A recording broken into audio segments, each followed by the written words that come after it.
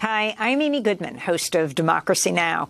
Our journalism is powered by you, not by any corporation or government. That means we count on your support to produce our daily news hour. Please make your donation of $5 or $10 or more at democracynow.org. Every dollar makes a difference. Thank you so much.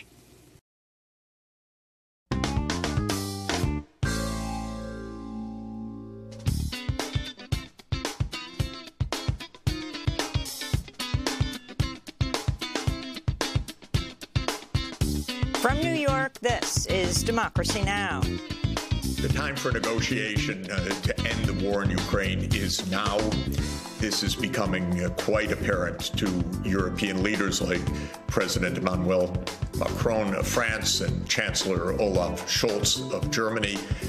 It seems it's also becoming part of the administration's internal debates. As Ukrainian drones attack deep inside Russia, while Moscow continues its assault on Ukraine's civilian infrastructure, we'll look at growing calls for negotiations to end the war. We'll speak to Professor Jeffrey Sachs. Then it's Election Day in Georgia. We'll talk to Cliff Albright of Black Voters Matter about how Georgia's new voting restrictions have impacted the runoff between Senator Raphael Warnock and Herschel Walker. SB 202, the Georgia voter suppression bill, has already had an impact both in the general election and especially in the runoff election, first and foremost, because they reduced the runoff period down from 8 weeks down to 4 weeks, and they made it impossible to register any new voters for the runoff period. Plus, a story about press freedom, hacking, surveillance, and a secretive Israeli spyware company. A group of journalists from the Central American news outlet El Faro have sued the NSO group after the company's Pegasus spyware was used to hack their phones. All that and more coming up.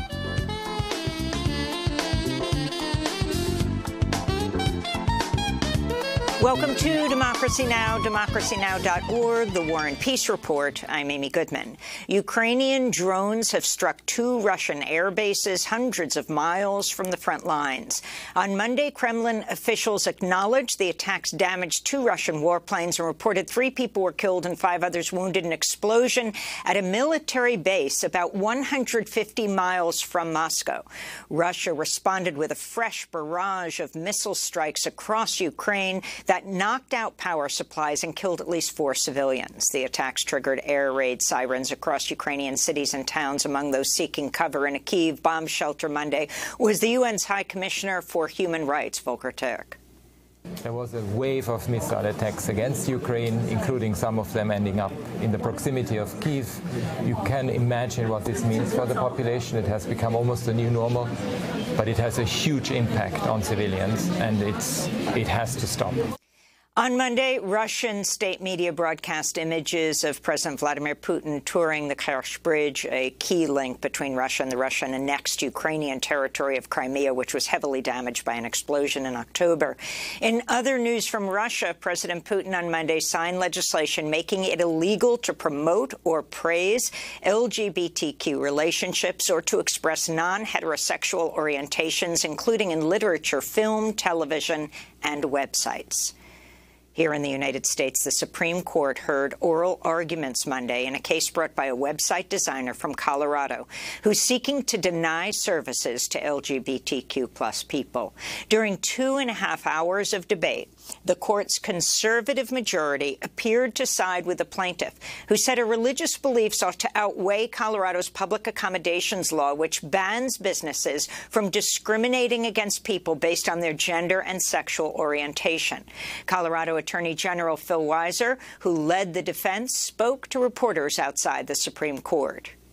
We are very concerned that if our side loses in this case, the court would open up an exemption that would make possible all sorts of professions, photographers, people make cakes, others who write books, to say, I'm not going to sell to someone based on who they are.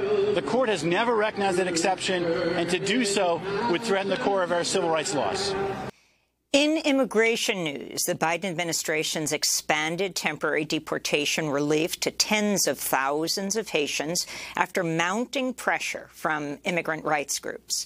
Haitian migrants who arrived in the United States as of November 6 will now qualify for Temporary Protected Status, TPS, and the program's expiration date has been extended from next February to August 2024. Biden officials warned asylum seekers who arrive after the November cutoff date will likely be deported. This comes as Haiti faces a political, economic, and humanitarian crisis with skyrocketing violence taking over the streets. In related news, U.S. senators have reportedly drafted a last-minute bipartisan immigration bill that could grant a path to citizenship to at least 2 million undocumented people brought to the United States as children, known as Dreamers. The Washington Post reports Republican Senator Tom Tillis and Democratic Senator Kyrsten Sinema have reached a deal on the bill, which would also increase funding to further militarize the U.S.-Mexico border and try to speed up portions of the asylum application process. The Centers for Disease Control is encouraging all U.S. residents to resume wearing high-quality, well-fitting masks in public as 44 states report very high rates of influenza. This week, hospitalizations from the flu hit a 10-year high for this point in the flu season. Rates of RSV, or respiratory syncytial virus, are also high in many regions, and as U.S. hospitalizations from COVID-19 are once again climbing. In Illinois, 12 counties are recommending masks in public after reporting high levels of community spread, while in California, Los Angeles County officials are poised to restore a mask mandate after COVID cases reached their highest levels since August. In northern Ethiopia, the commander of the Tigrayan forces says 2/3 of troops have relocated away from the front lines a month after a ceasefire agreement ended fighting in the war-torn region.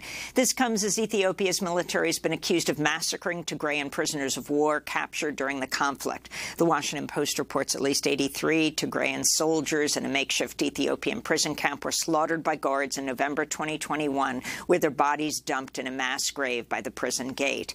Other witnesses reported Ethiopian guards have killed imprisoned soldiers in at least 7 other locations. In the Democratic Republic of Congo, government officials said Monday at least 272 civilians were killed in a massacre blamed on the M23 rebel group in the eastern town of Kishishe last week. DRC security forces initially estimated some 50 people were killed. M23's denied responsibility. Dozens of young activists gathered in the city of Goma on Monday, demanding justice for the victims and denouncing the international community for ignoring the intensifying violence faced by people in the DRC. We find it inadmissible that the international community is passive in the face of the ignoble acts that are perpetrated in the Democratic Republic of Congo. We say no because it has been more than a decade. Our populations are massacred in the Rutshuru territory, and Bunagana people are still living in disaster. We say no. Al Jazeera has filed a formal request at the International Criminal Court asking it to investigate and prosecute those responsible for the killing of Palestinian-American journalist Shireen Abu Akleh. On May 11th, Israeli forces shot Shireen in the head as she was reporting just outside the Jenin refugee camp in the occupied West Bank. Shireen and other reporters were wearing blue helmets and blue flak jackets, clearly emblazoned with the word press. Shireen's niece, Lina Abu Akleh, spoke to reporters from The Hague in the Netherlands earlier today. Important that there continue to be support for Shireen. We continue to talk about her and to continue to pressure governments, members of parliament, policymakers to take action and pressure those in power to seek justice and accountability. To see our interview with Lina Abu Akleh and Sharif Abdel Qaddous, the producer of the correspondent on the documentary The Killing of Shireen Abu Akleh for Al Jazeera last Friday, go to democracynow.org. In Mongolia, thousands of people took to the streets of the capital, Ulaanbaatar, on Monday, braving the freezing cold to protest allegations of corruption within the state-owned coal mining company. Reports recently surfaced accusing a group of Mongolian lawmakers with ties to the coal industry of stealing billions of dollars. Meanwhile, people are suffering through a worsening economic crisis as inflation and living costs have soared since Russia's invasion of Ukraine and the closure of borders that have impacted Mongolia's trade with China. On Monday, protesters tried to storm a government building, calling for Mongolia's parliament to be dismissed and for corrupt politicians to be brought to justice. And that's the reason why a lot of government members are richer and living luxurious life than the citizens. And how they could just be so calm when the citizens are buying bread by slice, not by the loaf. So that's the reason why I'm protesting today, for the good of the people. Back in the United States, Georgia voters are casting their final ballots today in a runoff election that pits Democratic incumbent Senator Reverend Raphael Warnock against Republican Herschel Walker. Two of Walker's former romantic partners have accused him of pressuring them to have abortions, even though he's an avowed abortion opponent who said during the campaign he would ban abortion, even in cases of rape or incest. And last week, a third former partner accused Herschel Walker of violently attacking her. Senator Warnock spoke from the campaign trail in Atlanta Monday. Maya Angelou says, when someone shows you who they are, believe them. We don't believe anything Herschel Walker says, but he's shown us who he is. He's certainly not a United States Senator. Later in the broadcast, we'll go to Atlanta to speak with Cliff Albright, head of Black Voters Matter, on this election day in Georgia. Here in New York, a judge has dismissed the murder charge against domestic violence survivor Tracy McCarter, a nurse and grandmother who was arrested in 2020 after her husband died of a stab wound when she defended herself during an altercation. Manhattan District Attorney Alvin Bragg declined to move forward on the case after he'd said while running for office that, quote, prosecuting a domestic violence survivor who acted in self-defense is unjust. The judge left the case unsealed for 60 days to give Bragg the opportunity to seek further charges. Bragg's office says it's reviewing the decision. McCarter said in a statement Friday, quote, I'm innocent and I'm devastated that on March 2nd, 2020, a man whom I loved lost his life. We were both the victims of the cruel disease of alcoholism. Dismissing the unjust charge against me cannot give me back what I've lost. But I'm relieved that this nightmare is over, and I'm determined to once again thrive, she said. To see our coverage of the case, go to democracynow.org. And in labor news, at least 17 University of California academic workers were arrested Monday after staging a peaceful sit-in in the lobby of the UC president's office in Sacramento. Hundreds of other academic workers led a march at a separate University of California building in California's capital as their strike entered its fourth week. Some 48,000 academic workers across all 10 UC campuses have walked off the job demanding living wages and better working conditions. To see our coverage of the largest strike of academic workers in U.S. history, go to our website, democracynow.org. And those are some of the headlines. This is Democracy Now!, democracynow.org, the War and Peace Report. I'm Amy Goodman in New York, joined by Democracy Now! Co-host Juan Gonález in New Brunswick, New Jersey. Hi, Juan. Hi, Amy, and welcome to all of our listeners across the country and around the world. Well, Russia has accused Ukraine of using drones to attack two air bases hundreds of miles inside Russia and an oil depot near the Ukrainian border. One of the air bases reportedly houses Russian nuclear-capable strategic bombers.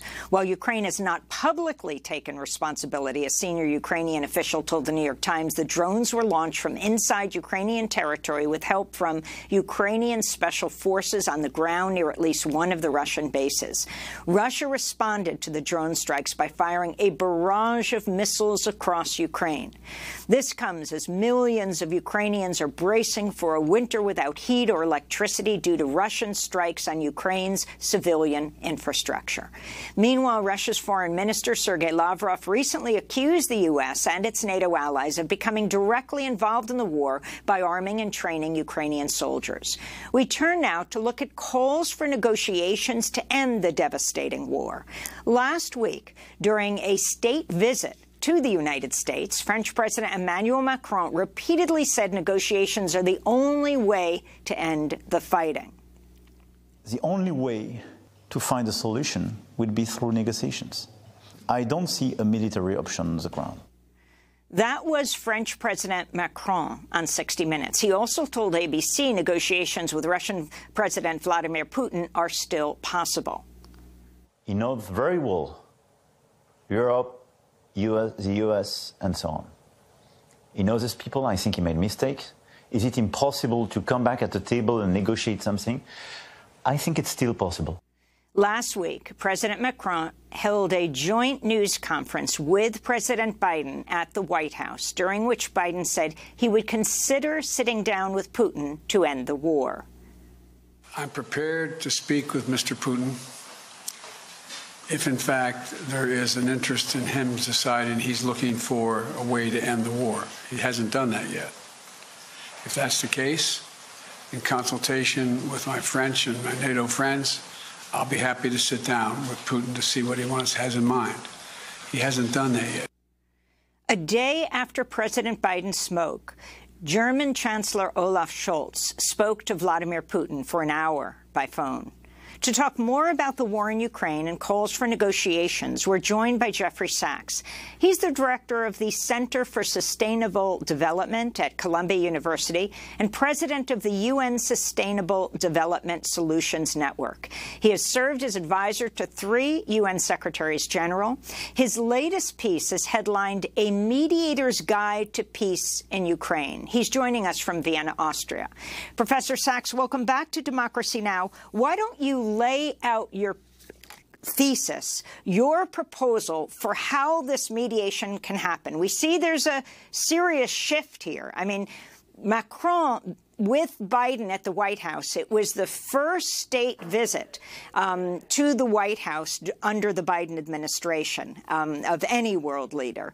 And clearly this was a major subject of their talks, both Macron being a back channel to Putin, but also then President Biden himself saying he would speak with Putin. What do you think needs to happen?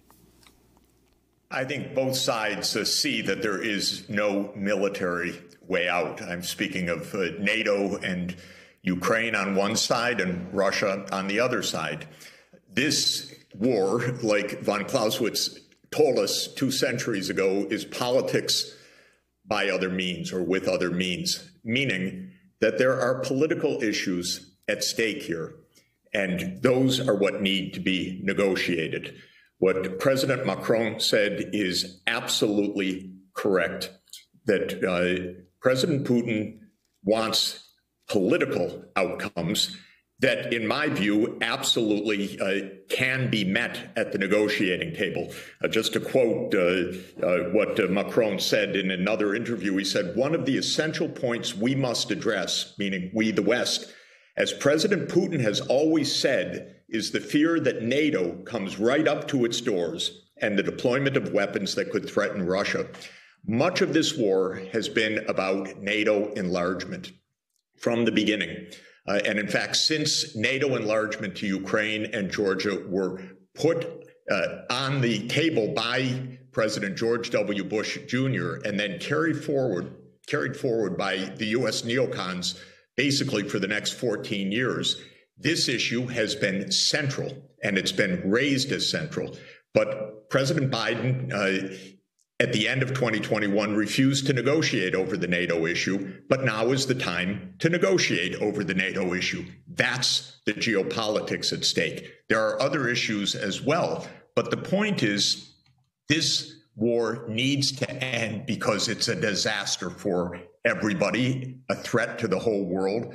According to European Union President Ursula von der Leyen last week, 100,000 Ukrainian soldiers have died, 20,000 civilians, and the war continues. And so this is an utter disaster, and we have not searched for the political solution.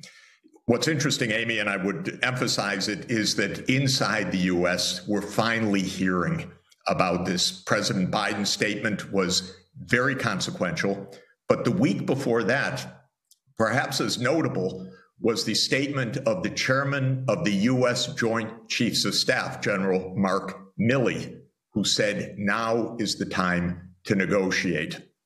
What we see is a big debate inside the administration between the neocons on the one side, and I would say those who see reality on the other side. Victoria Nuland, probably our neocon in chief in the administration, who's been part of this NATO enlargement from the start, said, no, can't negotiate. But others are saying, you know, it's really time. So this is a debate within the U.S. as much as it is a question of sitting down between the United States and Russia. And Jeffrey Sachs, you've mentioned that there are 4 core issues that you believe need to be negotiated. You've written about these, not only the issue, obviously, of NATO enlargement, but also the issue of protecting Ukraine's sovereignty and security, and also the fate of Crimea and the future of the Donbass. Could you talk a little bit about those other issues, especially the fate of Crimea, because most Americans and the media in this country do not really cover the historic relationship of Crimea to Russia and its military importance to Russia?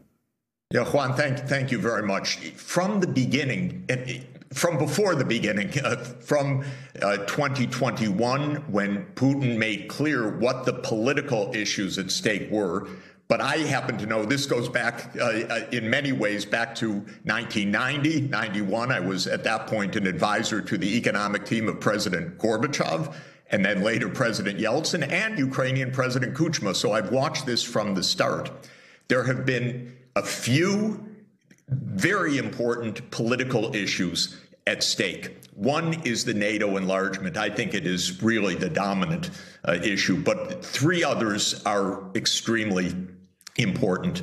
Of course, I should say equally important is Ukraine's sovereignty as a sovereign country and in need of security arrangements. But NATO as Ukraine's security doesn't work. It's an explosive brew. So one needs to find, as President Zelensky himself said earlier this year before backing off from it, that there needed to be a non-NATO way to secure Ukraine, and there can be.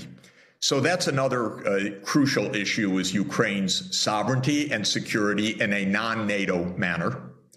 The third issue that is very consequential is Crimea. Crimea, the peninsula, people can look on the map, the peninsula and the Black Sea, has been the home to Russia's naval fleet in the Black Sea, and therefore completely consequential for Russia's economic and foreign policy and military security since 1783. So this is, from Russia's point of view, an absolutely core issue. And incidentally, in 2008, when George W. Bush Jr. was very unwisely pushing NATO enlargement, President Putin said specifically to President Bush in Bucharest at the time of the NATO-Russia meeting that if you push NATO enlargement, we retake Crimea. This was already explicit. And the point is that for Russia, this is vital.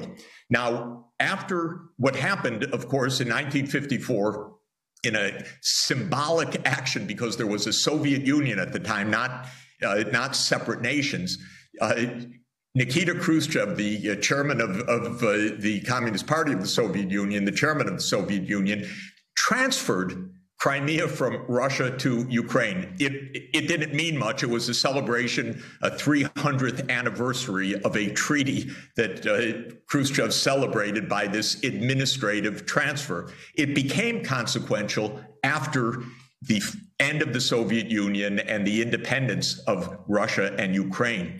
There was a delicate balancing act for many, many years, especially in the early 2010s.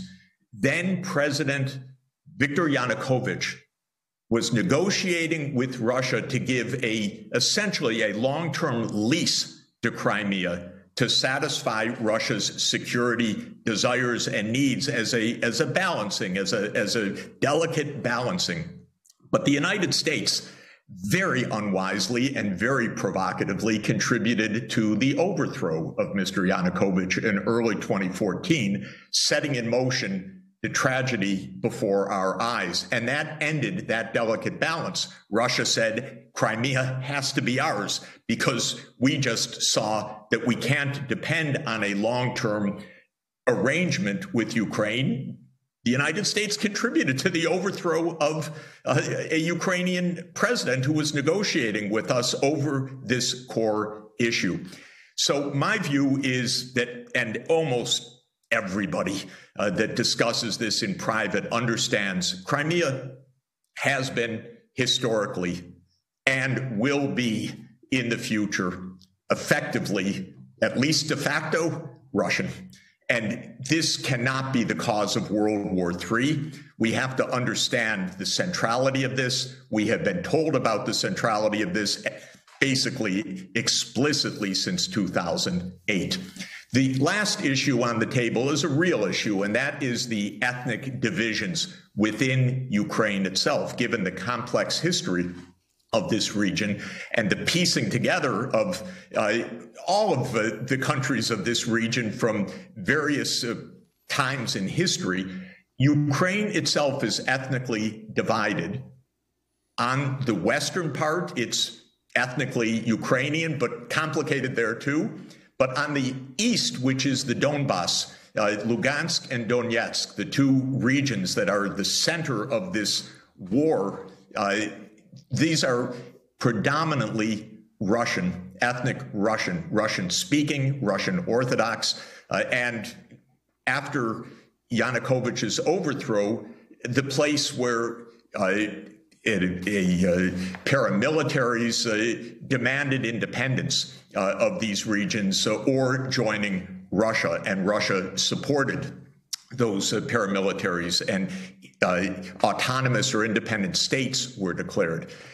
What happened, and this is crucial to understand, is that in 2015, there were agreements to solve this problem by giving autonomy to these eastern regions that were predominantly ethnic Russian. And these are called the Minsk agreements, Minsk I and Minsk II.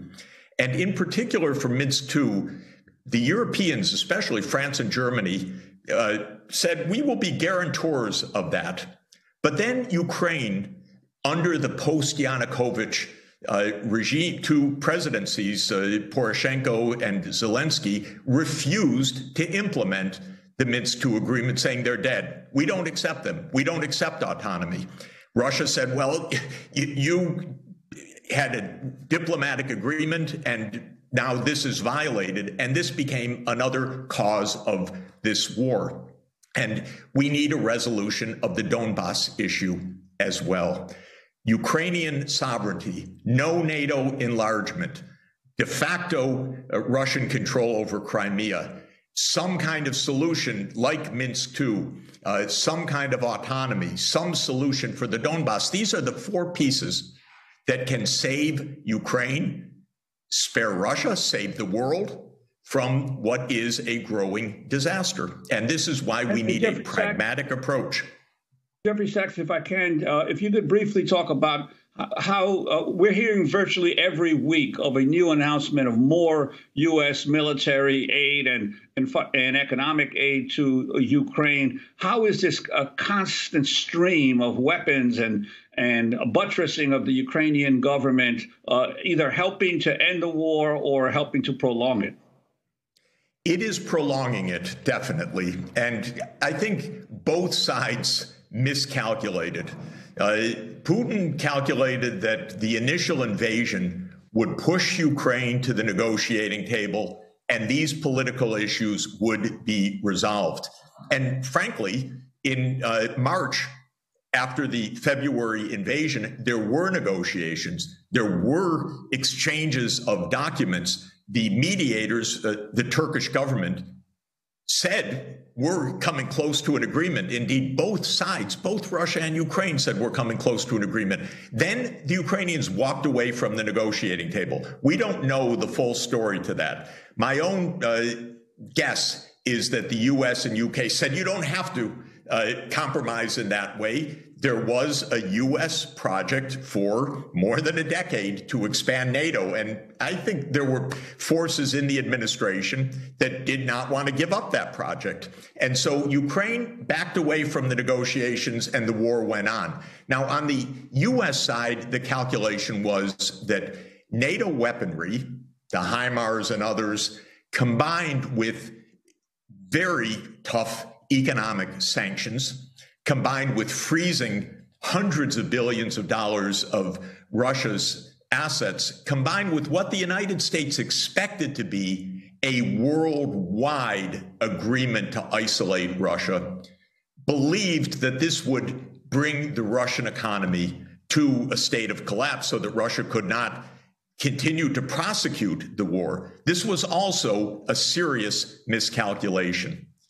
Most of the world did not go along with the Western sanctions. Even in these votes in the United Nations, if you weight by the country populations involved, it's 20% of the world or 25% of the world that has voted against Russia, but most of the world not.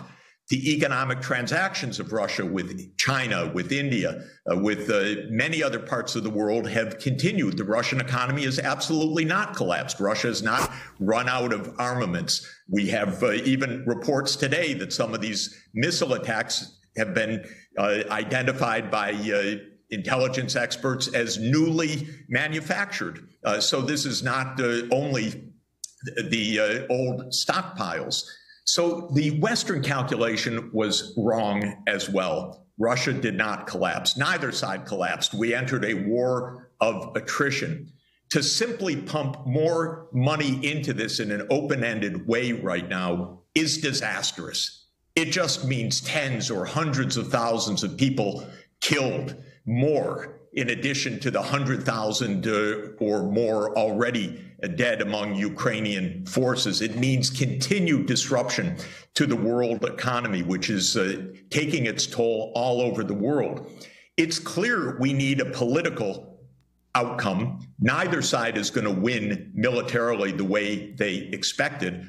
The costs of this war are brutal. And what the administration is trying to do is put in another $40 billion without any real debate, because it wants to put it in an omnibus piece of legislation at the end of this year that has to be voted up or down, not on the Ukraine issues, but on the overall keeping government open issues. So we're not having that debate in Congress that we really need, because the opinion surveys are showing that more and more Americans say something's not right. Tens of billions of dollars, people dying, massive economic disruption. Where are the negotiations? And that's the real debate we need in Congress. But the administration's trying to stick in another $40 billion without that debate taking place.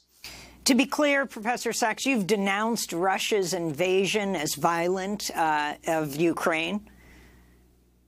I'm sorry, Amy, I missed the opening. You've denounced Russia's invasion of Ukraine. Of course.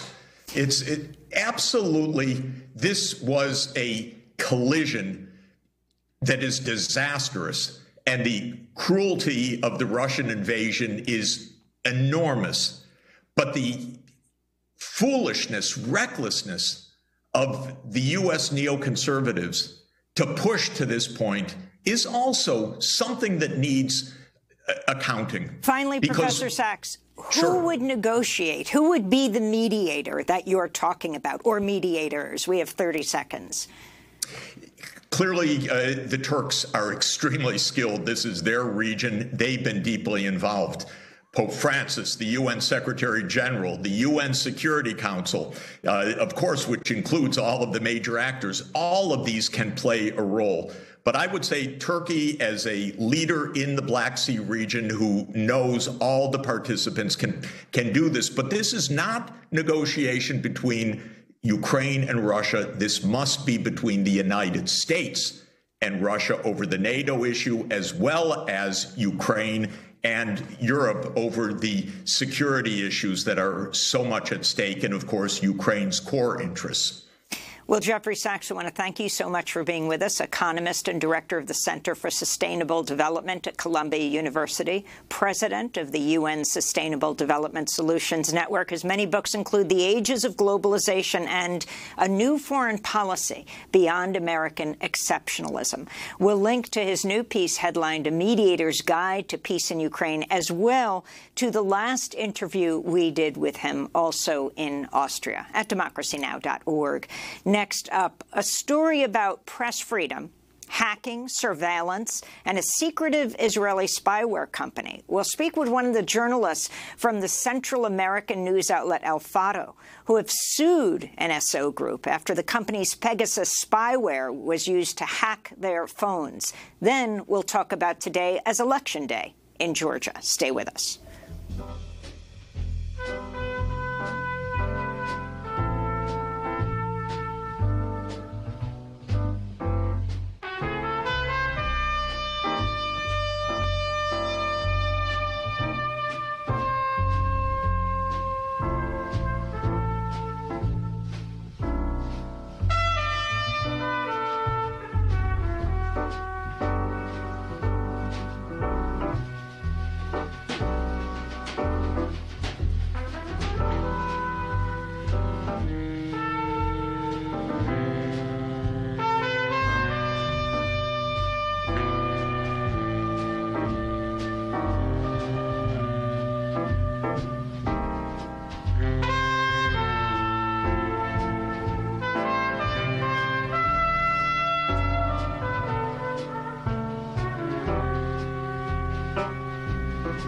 The Quiet Temple by Booker Little and Donald Byrd. This is Democracy Now!, democracynow.org. I'm Amy Goodman with Juan Gonález as we turn to look at a story about press freedom, hacking, surveillance, a secretive Israeli spyware company.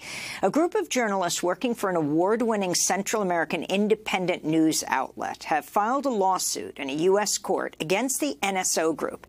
That's the Israeli company that operates Pegasus spyware, which has been used to monitor and track journalists, human rights activists, and dissidents across the globe. The journalists suing the NSO Group all work for El Faro, which is based in El Salvador, perhaps the oldest exclusively online Latin American newspaper. They allege that malicious Pegasus surveillance software was used to infiltrate their iPhones and track their communications and movements.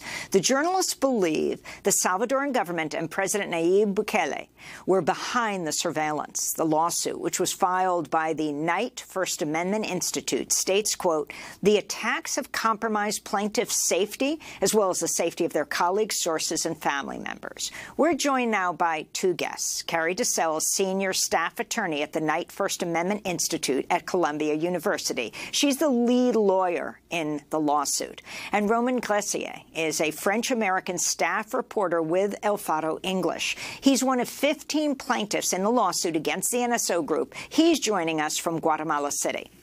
Roman, let's begin with you. Tell us what you found and why you joined with other reporters for El Faro to sue the NSO Group. I'm so sorry. I was having some audio interference. I didn't hear your I'm just asking why you sued the NSO Group, what you found on your phone and the consequences of that for you and your fellow reporters at El Faro. Yeah, so there were 15, including me, of 15 members of El Faro who decided to bring this suit. There were 22 of us in total who tested positive for Pegasus on our phones.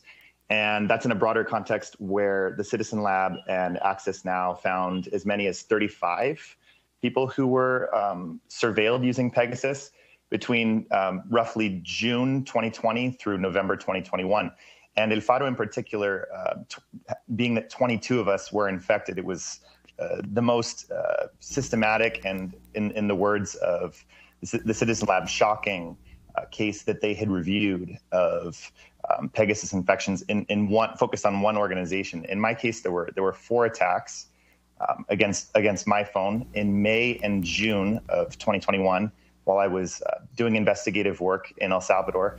And one of the reasons or I would say the main reason that we decided to bring this suit is because of lack of legal avenues to obtain accountability in El Salvador, which is why we're turning to U.S. courts, given that some of the servers that would have been used for these attacks are based in the U.S., and we're hoping to, we're asking the court to also order NSO Group to reveal its client. We're of course, of the belief that it was the government of El Salvador who engaged in these attacks. This is weapons-grade software that is sold exclusively to governments. And actually, throughout the course of the investigation, we discovered, or the Citizen Lab discovered, a live infection in one of the devices that allowed them to ascertain that the infection on that device was carried out from El Salvador, which was an unprecedented case for them. But we also believe that it's NSO's obligation to reveal its client, and that they cannot hide behind a shroud of arguing that this should be protected knowledge or protected information that is that's national security. So we believe that they should be required to reveal who is their client concretely. And Roman Gressier, could you talk about the increasing restrictions on press freedoms in El Salvador? And weren't some of the investigations that El Faro working on were linking President Bukele to some of the street gang violence in El Salvador? Yeah, that's exactly, you're exactly right that the infections against El Faro essentially formed a map to understand not only our investigative work, but major political events in the country. So we received a list of infections, basically just dates, just raw data. And then from there, we were asked to fill in the blanks with what we were doing at that time. And we published a special on this, or an investigation on the findings of the report, where you can see the graphics where essentially it lines up with major investigative reporting. And one of the most emblematic cases, this is actually the month where we were most surveilled by Pegasus. There were a total of 149 infections in the month of September 2020. And what was happening at that time was, at the beginning of the month, El Faro published an investigation that revealed for the first time to the public, with internal government documents and other proof, that the Bukele administration had been negotiating up to that point for up to a year with MS-13. Subsequent investigations found that it also included both factions of 18th Street gang.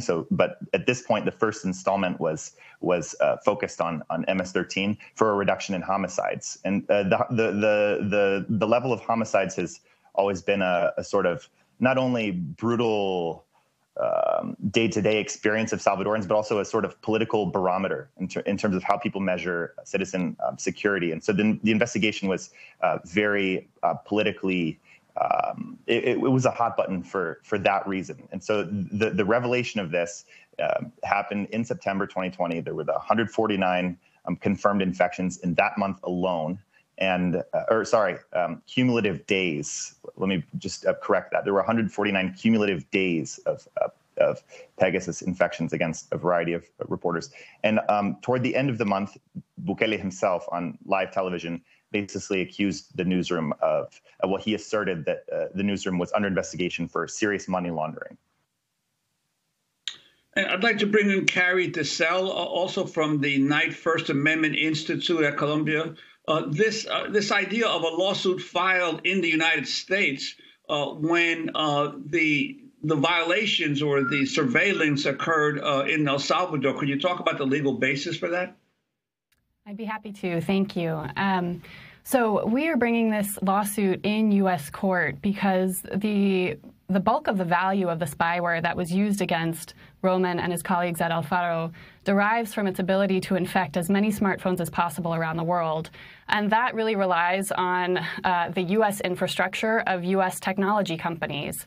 In this case, NSO Group abused the software and services of Apple, based in California, in order to create an exploit that served as a vehicle for the delivery of the spyware to Roman's cell phone, to his colleagues' cell phones, and to many other Pegasus victims around the world. So this case and the cases of many other victims of Pegasus has a very important nexus to the United States. And Apple itself has sued NSO Group based on the same underlying facts as those that support the case that we are bringing against NSO Group here. I'll just add to that El Faro has a very significant readership in the United States, hundreds of thousands of readers in the U.S., and a significant majority of those, or at least plurality of those in California as well. And the Pegasus attacks that were launched against El Faro were a clear effort to intimidate this important news outlet into silence. And so the effect of these attacks would be to diminish the ability of those of us in the United States who look to El Faro for independent news coverage of Central America. Carrie, the lawsuit asked the court to require NSO Group to identify, return, and then delete all information obtained through these attacks, to prohibit NSO Group from deploying Pegasus again against the plaintiffs, and to require NSO Group to identify the client that ordered the surveillance. Talk about especially that last part. Who ordered this surveillance? That's exactly what we want a U.S. court to order NSO Group to disclose. The other key value of the services that NSO Group provides its clients, secrecy is one of the most important pieces of that. So NSO Group tells its clients that the spyware that it offers them to use against whichever targets they choose cannot be traced back to those clients. And in this case, although there's a lot of circumstantial evidence to suggest that the government of El Salvador was behind these attacks, we don't have proof of that yet. And so one of the most important pieces of relief we're seeking through this lawsuit is an order requiring NSO Group to identify its previously undisclosed client here. And that would send a signal to other government clients around the world that they can no longer rely on NSO Group's assurances of secrecy when they seek to use NSO Group spyware to intimidate and persecute journalists, civil rights activists, human rights activists around the world. Roman Gracier, I wanted to ask you about a related issue. The prominent investigative Guatemala newspaper, El Periódico, has shut down its print edition after months of attack and harassment by the right-wing government of President Giammattei. The paper's president and founder, José Rubén Zamora, remains in pretrial detention for many months now, accused of money laundering and extortion charges denounced by human rights and press freedom groups as political retaliation over exposés of Guatemalan government corruption. The paper, founded in 1996, unclear how it will survive just online with reduced staff. In a final editorial column written from his prison cell, Zamora, who's been a journalist in Guatemala for decades, wrote, "It's been 30 years of struggle against corruption and impunity, against governmental abuses and terrorism in favor of freedom, transparency, and accountability." You're talking to us from Guatemala City. How is the repression against journalists and government critics worsened not only in Salvador under Bukele, but across Central America? Yeah. So the Guatemala case, Guatemala is advancing similarly to El Salvador. It's hard to reduce or to compare which one is more severe. I think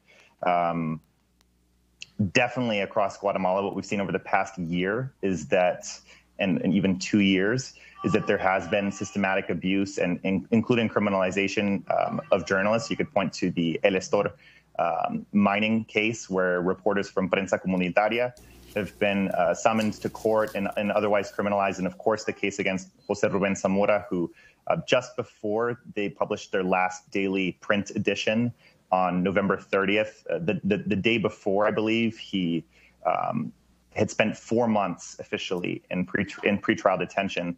And if I'm not mistaken, the first hearing that he'll face in his case for the trial is set for December 8th, which is this week.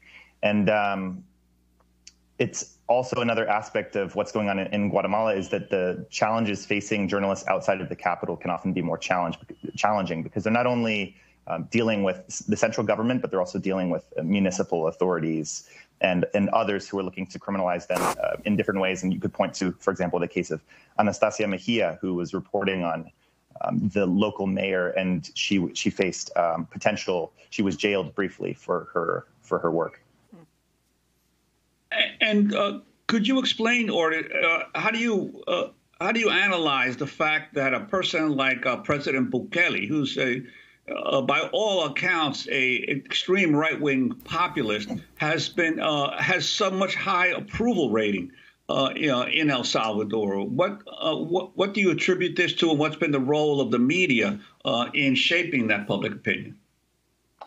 Well, I think it's certainly true. Everything, all of the public polling that we have over the past few years has pointed to very high levels of support for him. And I think that part of it comes, part of his political appeal from the onset has been his ability to communicate effectively with the public that he wants to, that his political project represents an alternative to the lack of other political parties. And that's not to say that, there have, of course, there's been an abundance of corruption investigations and other things, but it's more about the public perception of his communication, and it's been very, very positive.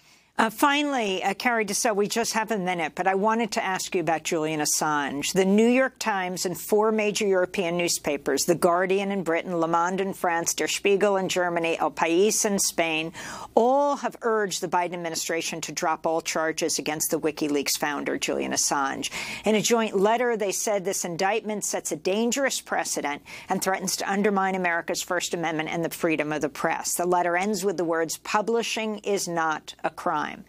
For those who don't know, Julian Assange faces 175 years in a U.S. prison on espionage and hacking charges for exposing U.S. war crimes in Afghanistan and Iraq if he's extradited from Britain. The 5 publications partnered with WikiLeaks in 2010 to report on documents leaked by Chelsea Manning. The significance of these major newspapers, including the New York Times, demanding the Biden administration drop these charges.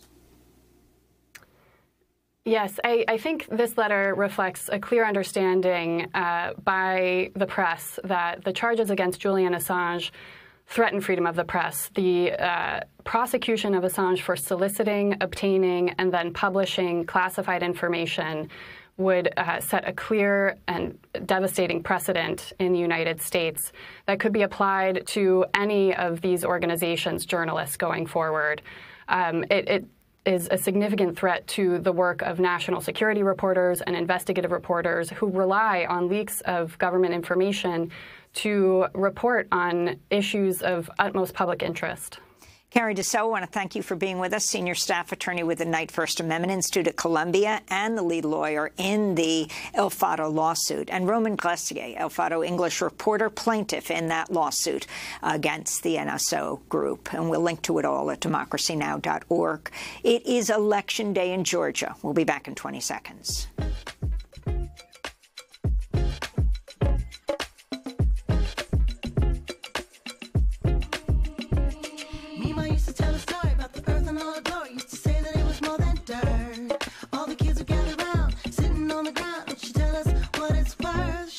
Teach them, it will feed them.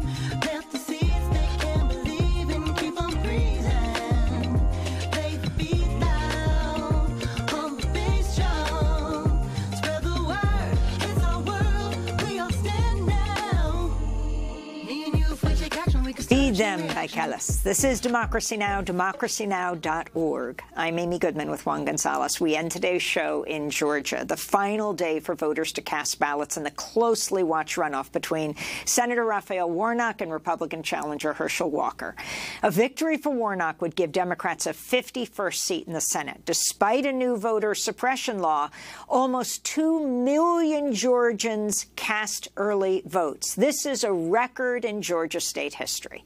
2 of Walker's former romantic partners have accused him of pressuring them to have abortions, even though he's an avowed abortion opponent who said during his campaign he would ban abortion even in cases of rape or incest. Last week, a 3rd former romantic partner accused Herschel Walker of violently attacking her. For more, we're joined in Atlanta by Cliff Albright, co-founder and executive director of Black Voters Matter, which has, as they say, been driving the blackest bus in America across Georgia. Welcome back to Democracy Now!, Cliff. Talk about the significance of this day and the record-breaking early voting, though you're still deeply concerned about who has been disenfranchised. Yeah, good morning, Amy. Thank you for having me. Yeah, I mean, we had record-breaking early vote turnout. There's good news and bad news in that. Part of that is clearly that's largely the result of the incredible organizing of all the groups, all the voting rights and voter mobilization groups in the entire Georgia ecosystem. So shout outs to all of our coalition. But we also have to acknowledge that part of the reason that it had to be record-breaking almost every day is because we were squeezing into 1 week of early voting what usually happens in 3 weeks of early voting. That was the result of SB 202, the famous Georgia or infamous Georgia voter suppression bill that they passed last year. They designed it with surgical precision to reduce the runoff period, to reduce the number of early vote days. They even tried to get rid of Saturday early voting, but luckily because of the Warnock campaign and other groups, that was squashed by the courts. And so, we're happy around the type of turnout and enthusiasm that we're seeing, but we know that we got to be cautious in looking at some of that 1 week turnout, because again, that was partially a function of the voter suppression. And if Herschel Walker does lose the runoff, what do you feel his Senate campaign will represent in terms of 2024 and years to come, as we're seeing the National Republican Party seek to recruit more and more conservatives of color to run for office in an effort to siphon off some of the historic Democratic vote in the African-American community and in Latino community? Yeah, that's honestly, that's not so much of a concern of ours, right? If by some chance Herschel Walker were to win today, it wouldn't be because of any large number of black voters that they were able to siphon off because there was a black Republican running. If anything, most of the people that we talk are actually insulted by the fact that the Republicans went out and found out just any old black face to throw into the race, or more specifically, that Donald Trump found any old black face to throw into the race. More black voters are actually insulted by that than being encouraged to come over and vote for the other side. Keep in mind, this is a candidate who quite literally just yesterday or the day before yesterday, 2 days ago, he took pride in being called a coon, right? This is what he said, right? That a coon is a smart animal, and so he was fine with being associated with such. And so, most black voters aren't falling for that. If Herschel Walker does well, it's going to be because of the white community, who quite honestly, he talks about being a vampire or a werewolf. 49% of Georgia would probably vote for him if he actually was a werewolf, simply because he has the Republican R after his name. You raised the werewolf. This is one of the most amazing ads, I think, in campaign ad history. It's Raphael Warnock's ad, but it's only the voice, except for the very beginning. We're going to play a part of it right now, of Raphael Warnock saying he takes responsibility for the ad. Go. I'm Raphael Warnock, and I approve this message. You ever watch a stupid movie late at night hoping it's going to get better, don't get better, but you keep watching it anyway? Okay, I've seen this video. The other night I was watching this movie. Called Fright Night, Freak Night, or some kind of night, but it was about vampires. I don't know if you know vampires are cool people. What the hell is he talking about? Is he serious? Is he for real? A werewolf can kill a vampire. Did you know that? I never knew that, so I didn't want to be a vampire anymore. I want to be a werewolf. Y'all serious about this, right? So I've been telling this little story about this bull out in the field with 6 cows, and 3 of them are pregnant. There's no substance. There's nothing. So you got something going on. It makes me want to laugh, and then it makes me think we're in trouble. So that's the Warnock ad, but those are the words of Herschel Walker. In this last minute we have Cliff Albright. If this race is so significant, but you think a Supreme Court case is even more significant about elections that's going to be that's taking place tomorrow, or arguments. Yes, thank you, Amy. Yes, the Harper Moore case that is going to be argued tomorrow, which is a case that deals with whether or not state legislatures will have sole authority in deciding their election laws, even surpassing not only federal law, but even their own constitutions and their own state courts. And we know how important this is because we've seen that in some of these states over the past couple of years, it's been the state courts that have stepped in to curb some of the voter suppression, to curb some of the gerrymandering that we've seen taking place. This would give these legislatures, just complete control separate from the democratic process, this could be literally, without exaggeration, this could be the final nail in the concept of democracy in this country if these state legislatures are able to run rogue without having any kind of accountability. And, of course, we'll continue to cover that. Cliff Albright, co-founder and executive director of Black Voters Matter. A very happy birthday to Democracy Now!'s Igor Moreno. And I'm so glad to be back from Egypt because I get to go to Juan's next 2 talks. He just gave one last week. We're posting the full talk online at democracynow.org. But this Friday, Juan Gonález is giving one of his final farewell talks at the CUNY School of Labor and Urban Studies at 3 p.m., speaking about 50 years of defending and chronicling America's workers. That's Friday at 3. Monday at 6:30, he'll give an address on Latinos, Race, and Empire at the CUNY Graduate Center. Go to democracynow.org for all the details. Juan, I can't wait to see you there in person. I'm Amy Goodman with Juan Gonález.